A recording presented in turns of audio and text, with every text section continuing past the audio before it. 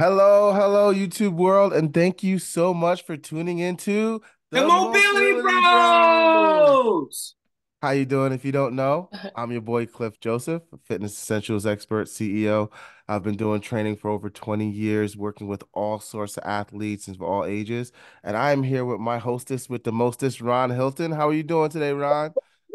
What's going on, team? How we doing? We're doing Having a fantastic fantastic. day. We have this amazing guest and really Nancy Chu, and we're excited to interview her today. We are, we Thank are.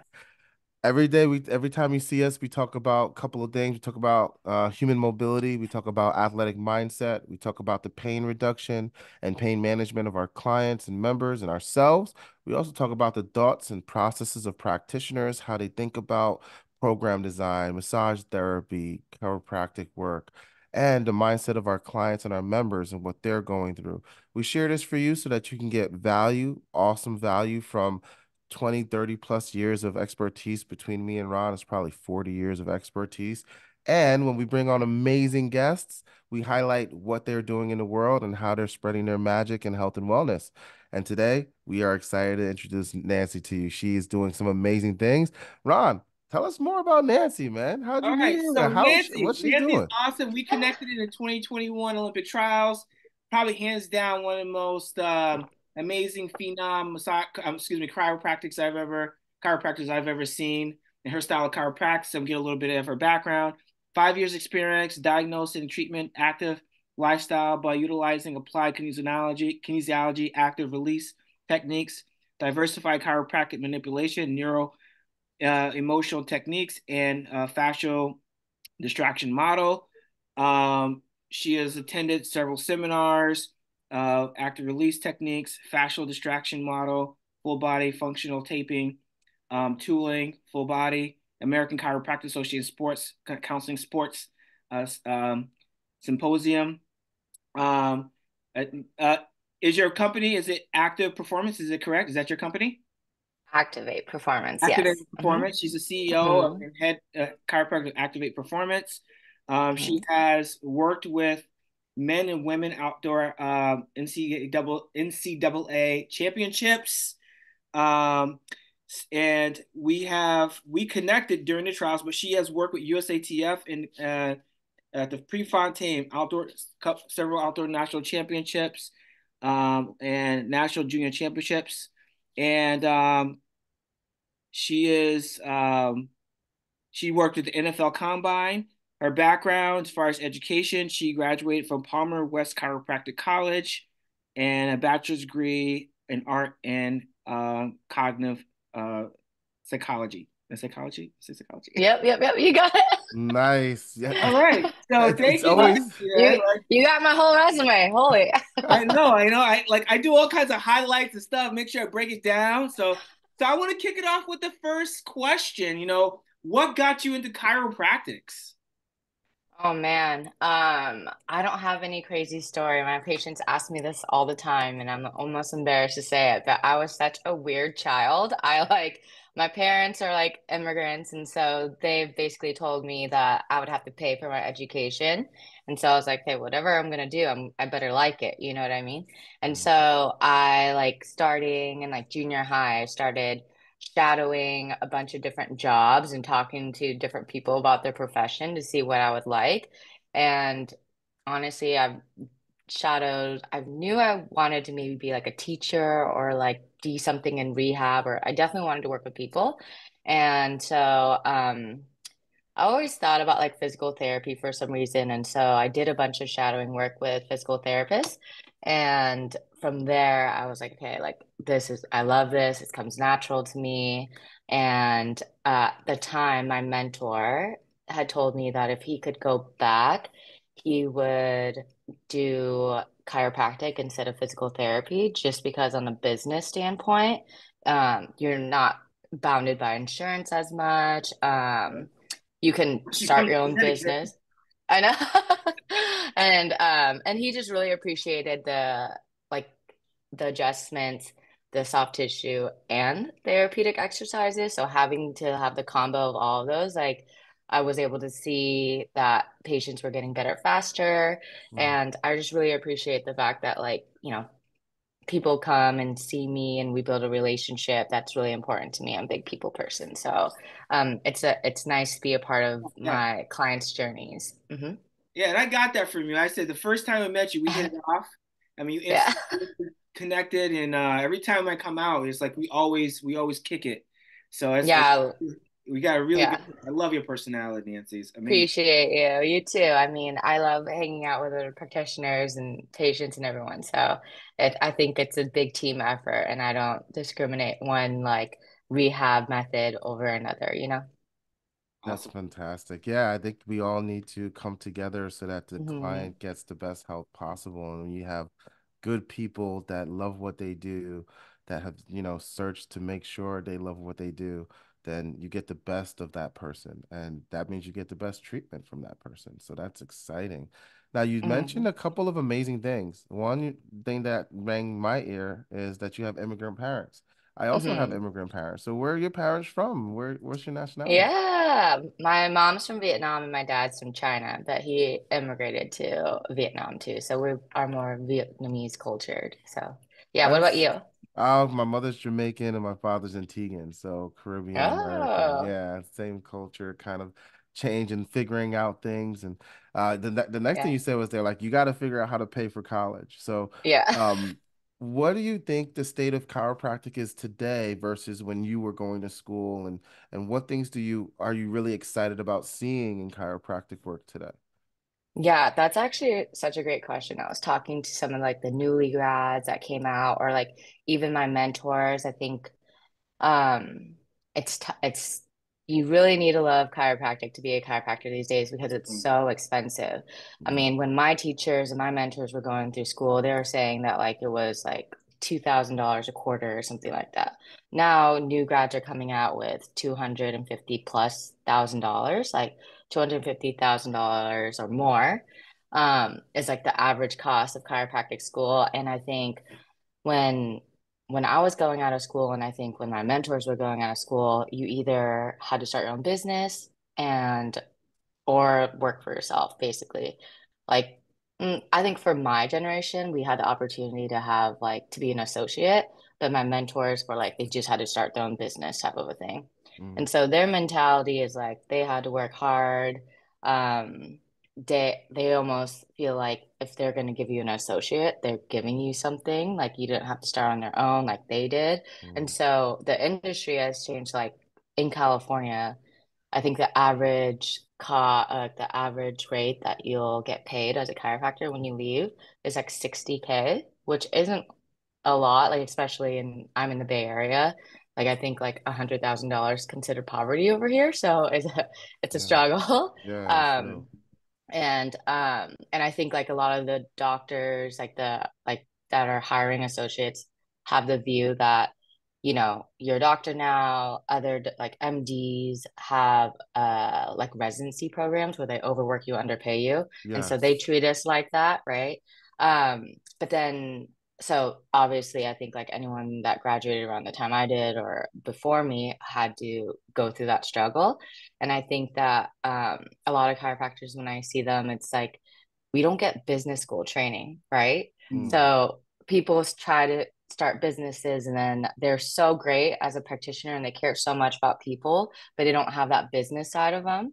And so then their business don't do well. Or it's like there's the people that are the business side, but they're like more business than patient care or something like that. And then you find some people that can do both.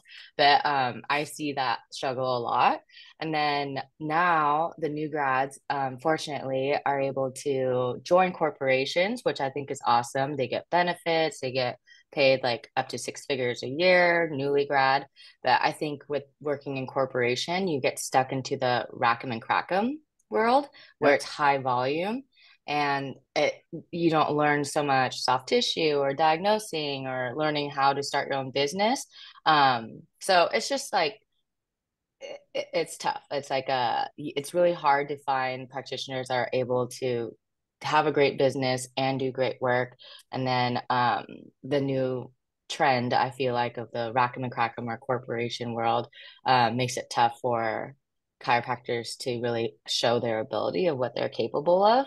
I think in my practice, my patients even call me their physical therapist, massage therapist. I'm like, no, like I'm a sports chiropractor. Yeah, yeah. We're able to do all of this. It's just that, just the way that the industry has been, it's just you see the rack 'em and crack 'em and stuff like that. So um I'm hoping to change that trend a little bit more where people understand that chiropractors are able to do a lot more than just rack 'em and crack 'em or just be insurance and just have that high volume practice type of a thing. I love that. Well, That's let me ask solid. you because Yeah. your style of Rocking the cracker. chiropractic I have not seen anywhere, like legit anywhere. Like you have like it's like Yeah. head, shoulders, knees and toes. Yeah. Wow. Right, so can you share a little bit more about your style of chiropractic and what makes it so different? And I Yeah. noticed when I come out west, a lot more, not just you, but I noticed some other chiros get a little bit more into soft tissue work, which here on the East Coast, that doesn't even happen. Really? At Really, all. really, Even at if they're a all. sports chiro. Nope, doesn't happen. It's very rare that So I've found some people that I talk to that are very specific, up northeast, up in like Franklin Township a little bit. There's one or two people that I've talked, and I've been in this industry for 20 years, that Hmm. actually have done soft tissue work or had declines to corrective exercise.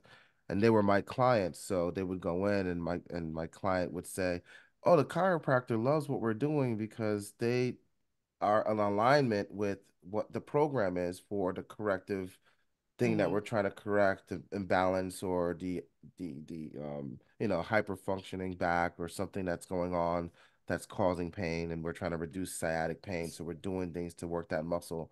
But it's very rare. I mean, I don't hear it Really? often. yeah, Yeah. yeah, yeah. Share And more and is about. it just like full spine, like, or extremity work? I feel like that's like a big like difference between sports chiropractors and then just straight chiropractors, I guess, or traditional is Yeah, so we'll I'm hit the contracted at a extremities. yeah, so I'm contracted at a chiropractic office, and I'm contracted, Mm. and I've been at this office for 10 years, and they're old school chiros, right? So 15 Yeah. minutes on the you table. have one chiro, he's a little bit more up to like using tools, like Yeah. he's doing PEMF. He's using like he bought a knee extraction machine, like so he's doing like Oh. all these other things, but as far and he's using that. I actually kind of hate it. Activator. The click click. Activated. I can't stand that freaking thing, girl. I can't stand it. My It's my patients call that like the staple. like, The little staples, like, yeah. I'm like, They're okay, like, does just it do no, anything? no. Yeah.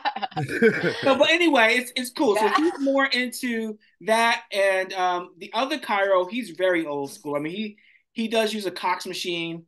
Okay. Yeah, so he's more into that Okay.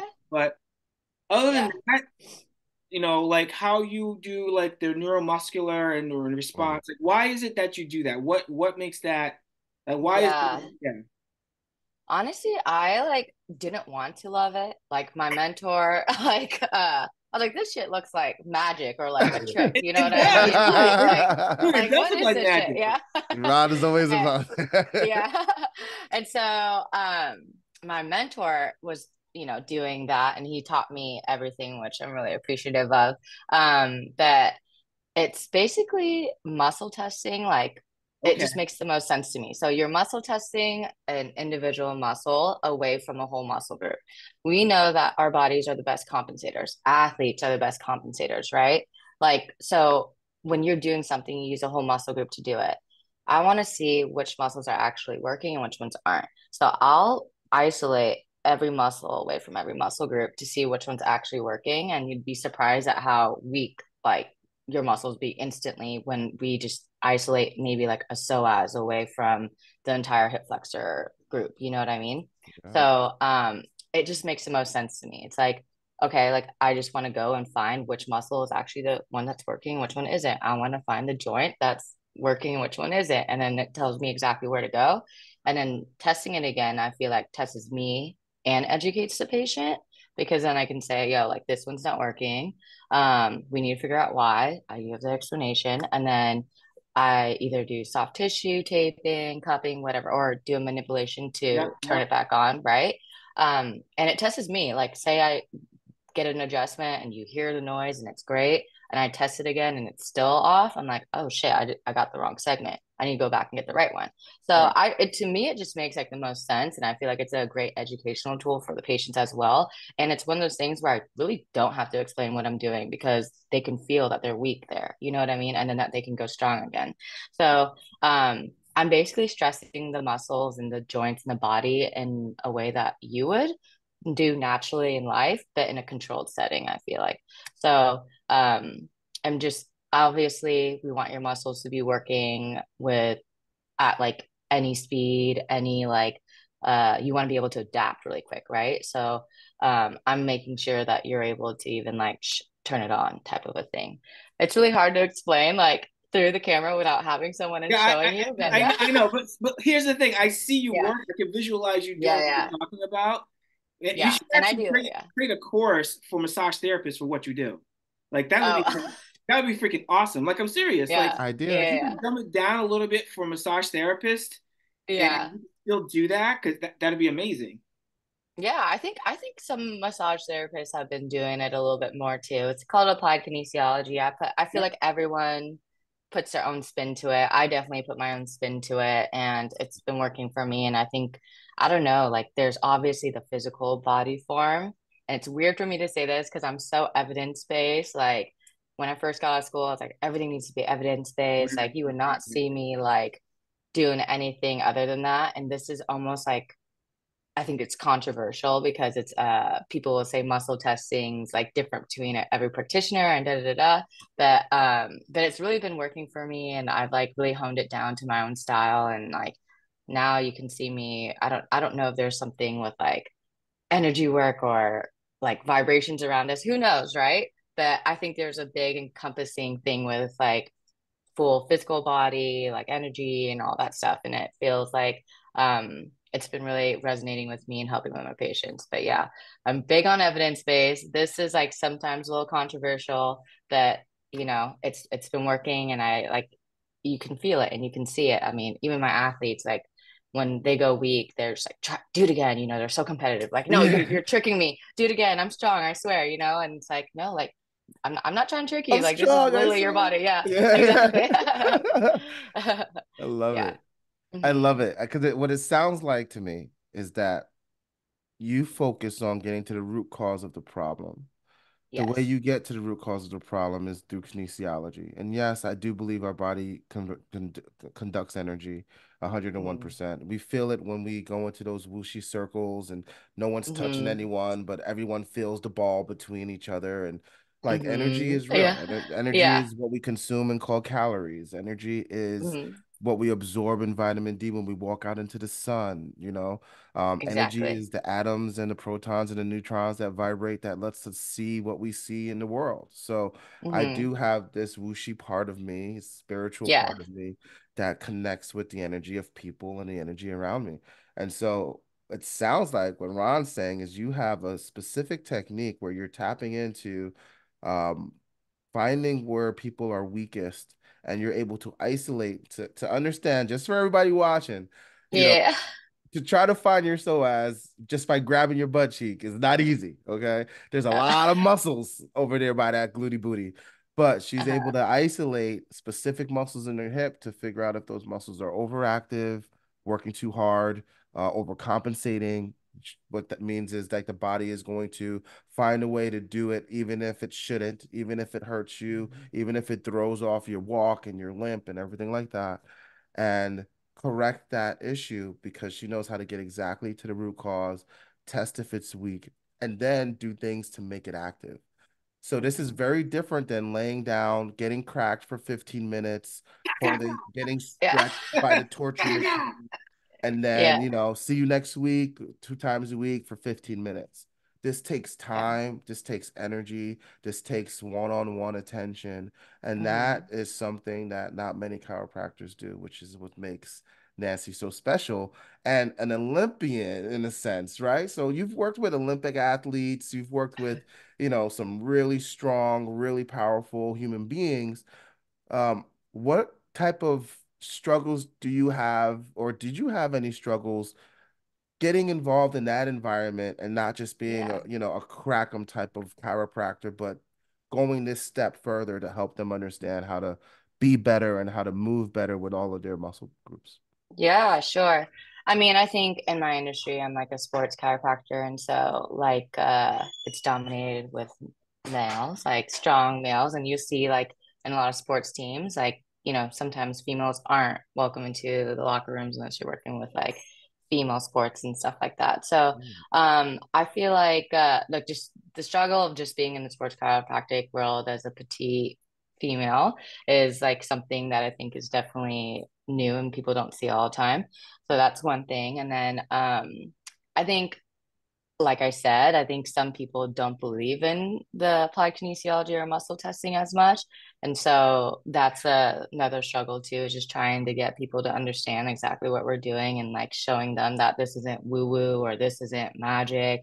It's literally like my way of diagnosing and a good way of diagnosing.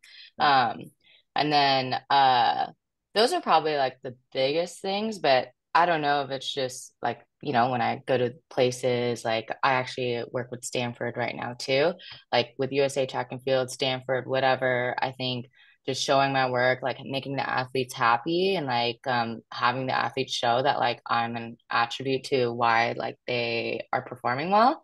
Um, Kind of shuts everyone down, right? Like I don't Yeah. care if you like me. I love everyone. Like I'm a big people person. Like, like every time we go to USA Track and Field, I'm always trying to get everyone out at the end of the night to like, shoot the shit, grab a beer, whatever. That Yeah. You going out? I'm yeah, like, I'm yeah. tired, Nancy. You going out? I'm like, I guess Yeah. so. That's Yeah. So awesome. so I think like I just yeah, I always have my person like being someone that loves to be social with everyone and then also being able to like make the athletes happy. I think just like that's it. Like I don't need to say more, I don't need to do more. And so that's been really helpful. Like um just having my athletes love what I do has been a big way to just be like, okay, like no challenges there.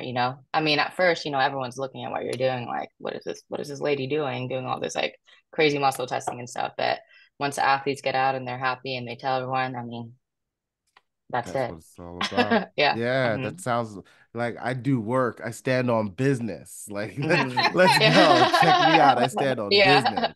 No, that's Yeah. phenomenal. I love your confidence because, you don't think about it, but yeah, chiropractic work at that high level. You have these huge human beings, and you're a petite lady, like you mentioned, and you're going in there and you're doing this muscle testing and you're taking your time to find and diagnose things. You're not rushing it. And it's Hmm. such a benefit to the athlete. And it's very similar to kind of your story about, going to internships, checking things Hmm. out, making sure you like what you're doing, and then making that commitment to it and having the mentors and Hmm. the people in place to make that work for you. That's phenomenal, Nancy. That's So, cool. Thank you. are you also a family? Like, what's the family life for you like? How do you juggle family and business and Yeah. entrepreneurship and Stanford? How It's does that whole thing work? It's pretty crazy. So I actually got engaged and married this last year. We're planning our wedding right now, so it's getting a little Awesome. stressful. I know. Thank you, thank Congratulations! you. No family yet, but I definitely want to have kids, and I think right now I'm talking to a lot of other female practitioners and how they make that work. So I think just having a good repertoire of people and support is important. Um, Business, I honestly am just so thankful. I had so many patients follow me from my previous Right, right. practice to the point Funny telling where me about that. Yeah. yeah, where I just like I honestly am not seeing new patients. I don't need to because I have the same people, which helps so much because I honestly love everyone that comes in. Obviously, they choose me, I choose them. So Yes. like we vibe with that energy. They know that I like have the type of work that they want and like I just love them as people. So it's fun every time I go into work. So that puts a lot of stress out.